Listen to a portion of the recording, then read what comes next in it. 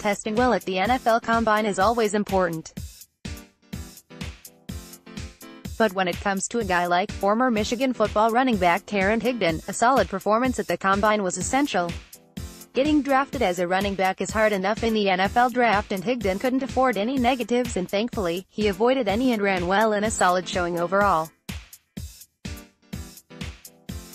He measured 5'8", which makes him a little on the small side. However, that's not a huge deal. The most important thing for Higdon was always going to be his 40 time. After running for over 1,100 yards for Michigan football last season, Higdon put himself in contention to be one of the top 10 to 15 running backs in this draft class. Yet, seeing how running back isn't as big of a need as it used to be for teams, that means he is going to get picked sometime on the third day of the draft, which means getting picked somewhere in rounds 4 to 7. While that might seem low, that's probably right where Higdon belongs. He doesn't strike me as a superstar at the next level, and if we are being honest, he wasn't a superstar for Michigan football. Big-time stuff from Karan Higdon.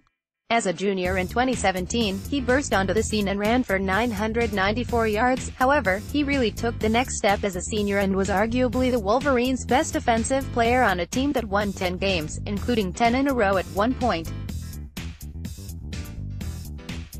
Yet, leading up to the Combine, most analysts had Higdon as a borderline draft pick, therefore a poor performance at the Combine could have really hurt his chances of getting drafted. But with a strong showing in the 40-yard dash, Higdon almost certainly put himself in a solid position to get drafted. Higdon's first time was 4.58. In his other attempt, he ran a 4.49, which was 8th among running backs. Higdon also finished 10th in terms of bench press reps, 21, 13th in the vertical and 7th in the board jump at his position according to Wolverines Wire. All in all, that's a solid day for Higdon, who now has solid tests to back up his production on the field.